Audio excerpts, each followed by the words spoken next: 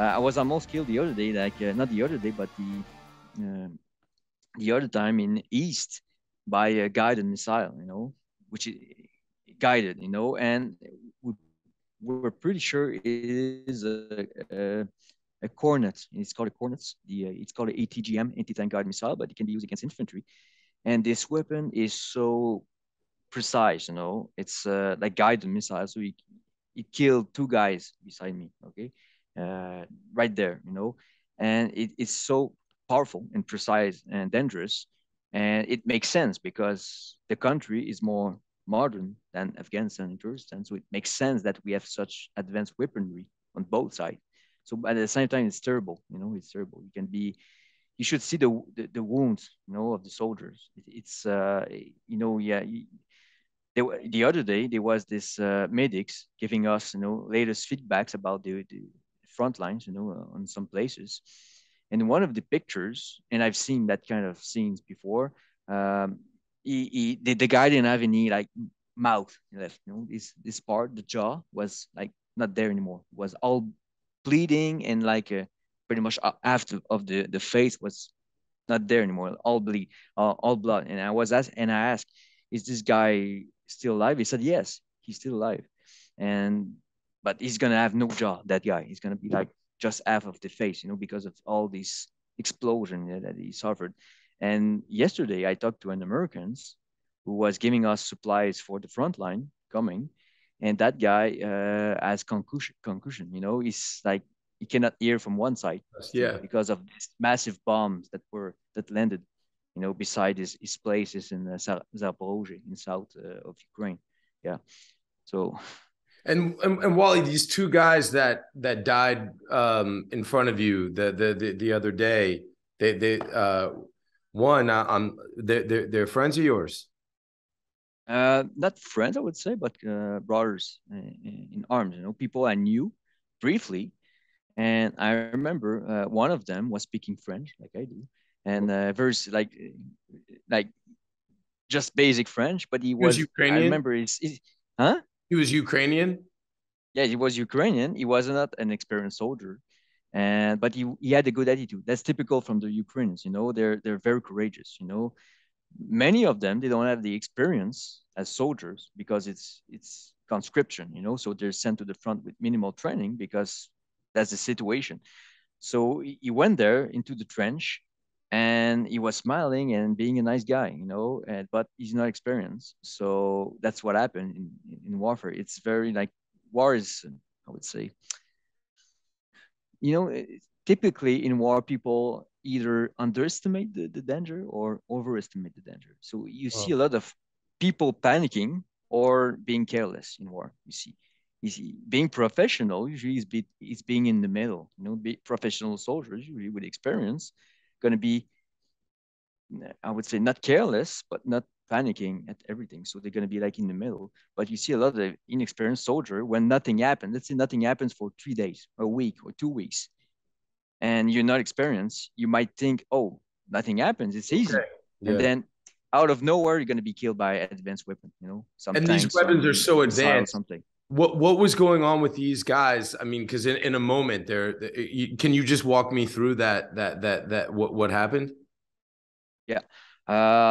In that instance, these guys were TD. We call it TD, territorial defense. So that means basically militias, with minimal training, but very courageous again, very courageous, but no experience.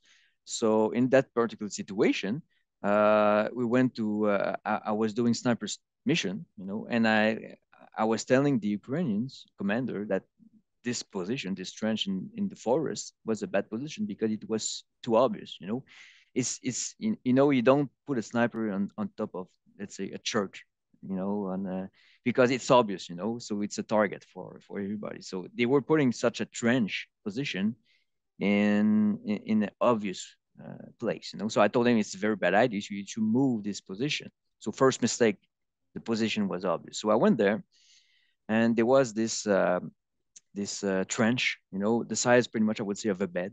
So it's pretty small trench, with protection, overhead protection, we call this, with a roof basically. And I went there with my sniper rifle And my intent was to grab information about the latest, what they saw, these two guys, these two guys in the trench and in the surrounding. Where are the tanks? Did you see infantry approaching that way? Blah, blah, blah, to get some information, because there's nothing like having information from the people at the front, latest information. So I went there and I was protecting myself behind, the mounds of dirt, because of the trends they have this amount of dirt. I was protecting myself with my sniper rifle, being very careful because I knew that they were enemies in some direction, and so I was protecting myself, putting cam sticks and being very, careful. And these two guys, maybe they were bored in their trench. They went out of the trench, and they were like, there was no war, So we were in the woods, some kind of cover, which was okay, a bit hidden from the enemy, but not ideal, So I told them go back into the trench, Did you you know know. how close the Russians were at this point? Yeah, they were pretty much the closest one were maybe still far, They were tanks, lots of tanks in that position. Maybe 1.5 the closest and the first three, but dozens of tanks. They were everywhere. You can see them like you just you just poke your heads out of the trench and then you can okay Wow. tank tank tank tank.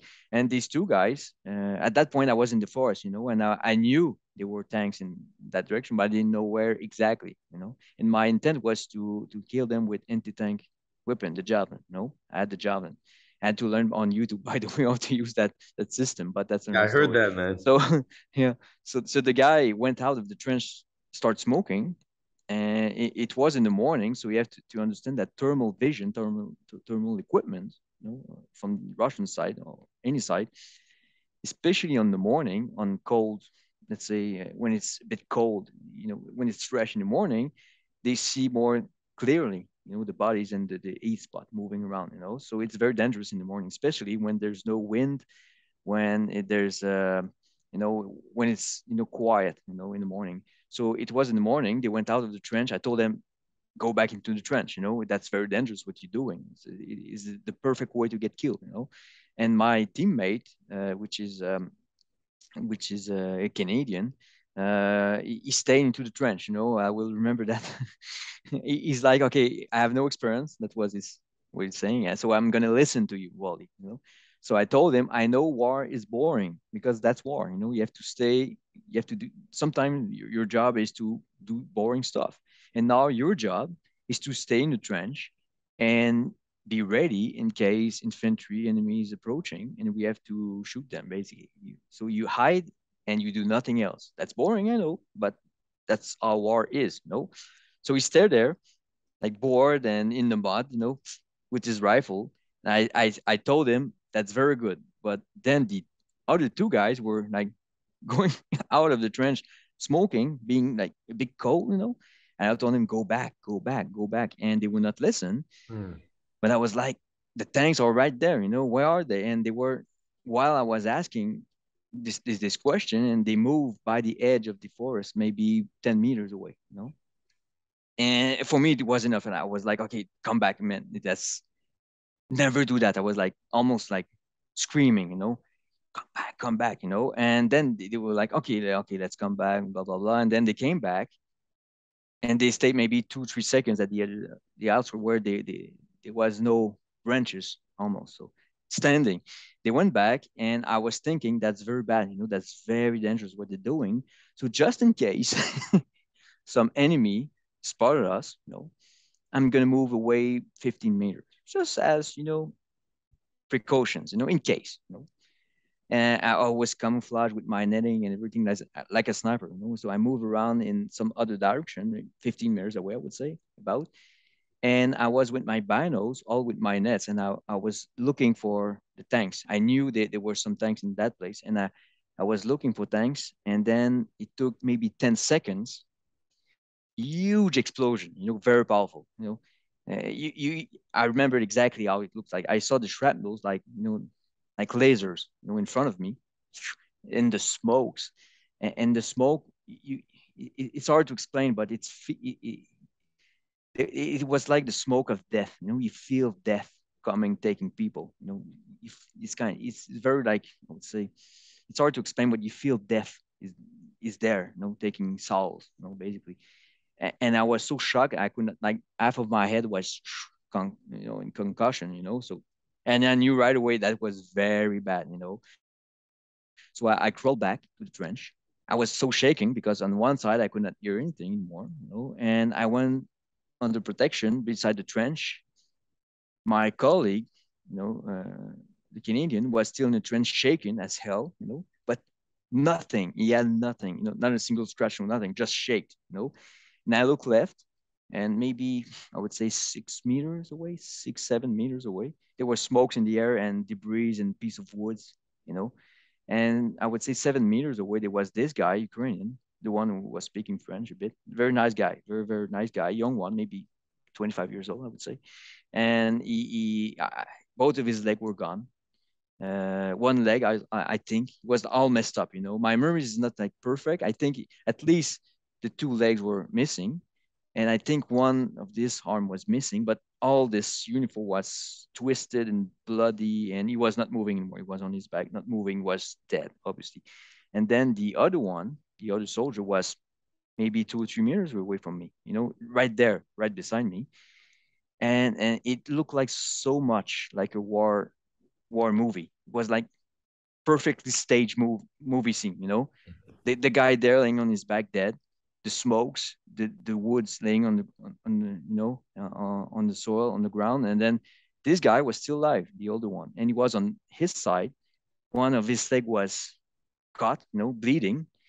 One of his arm was either cut, I don't remember exactly, but he was in a bad shape, as maybe half, maybe, I don't remember exactly, but I think it was one arm not there, and he was full of blood and in a very bad state, and he was still bleeding. He was looking towards me, but he wasn't towards me, but he was towards me, not looking at me.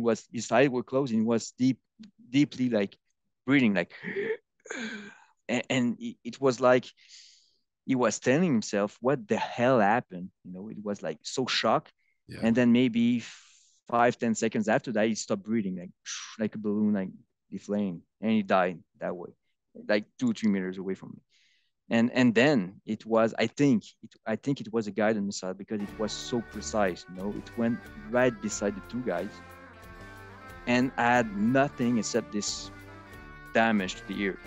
And 24 hours after that, I was good. I was good to go, surprisingly. I don't understand how. But 24 hours after that, I recovered from this. But the same day, I could not hear from one side.